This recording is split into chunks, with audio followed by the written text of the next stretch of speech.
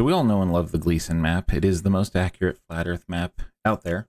So we're going to do a little experiment. Here we have the United States from New York to just above San Francisco at 2,596 miles. Here we have Australia measured from Brisbane to, I don't know, here, which is like the farthest I could measure, really.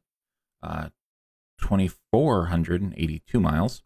Because there's going to be a weird thing about people lying about size. If you drove from New York to San Diego, 2,766 miles driven. If you drive from Brisbane to Perth, it's 2,682 miles driven. So pretty close, 100 miles apart. Now, if we take the flat Earth map and we take Australia and we just move it and line it up over the top of the United States, Australia is super far across compared to the US. So this map is nowhere near to scale, and you would think that we would have a scale map if Earth was flat. You could easily make a scale map that works perfectly.